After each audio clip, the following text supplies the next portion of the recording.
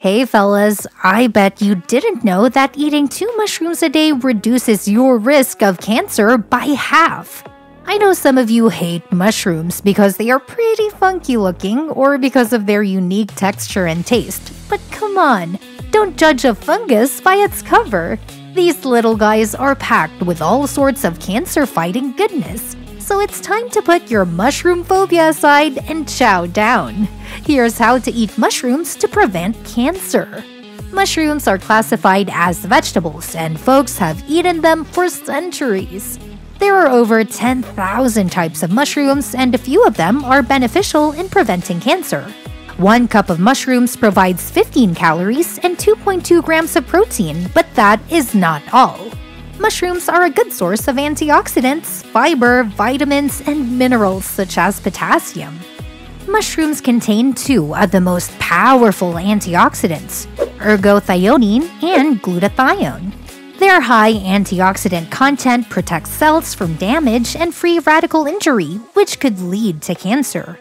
Mushrooms are particularly rich in another antioxidant called selenium, and they remain one of the best sources for the mineral. Another important component of mushrooms is beta-glucan. Beta-glucan, which is the soluble fiber found in mushrooms, boosts the immune system by activating macrophages. Macrophages are one of the specialized cells in your immune system that trigger the release of various cytokines, which are chemicals that help to slow a tumor's growth. Beta-glucan has also been strongly linked to improving cholesterol, regulating blood sugar, and boosting heart health. This reduces your risk of developing type 2 diabetes. Mushrooms are also rich in the B vitamins, especially riboflavin, niacin, and pantothenic acid. B vitamins protect your heart health while contributing to a healthy skin and better digestive system. And then they are equally a great source of vitamin D. Mushrooms contain ergosterol. When ergosterol is exposed to UV light, it is converted into vitamin D2 and can be used by your body. Like we said earlier, there are thousands of mushroom species, but we've been able to identify the most beneficial ones, and here they are. Turkey tail. The mushroom activates your body's immune system to fight off stubborn cancer cells. Next on our list is lion's mane. This mushroom has neuroprotective properties. It also prevents angiogenesis, which is when cancer cells develop their own blood supply to support their growth. Studies have shown lion's mane to be effective against gastric, liver, lung, and colon cancer cells. Another beneficial one is maitake. This mushroom could act as a biologic response modifier, providing T-cell-dependent immune enhancement. It is often used to reduce the side effects of chemotherapy and is most effective against breast, prostate, and liver cancer, just like this next mushroom, reishi.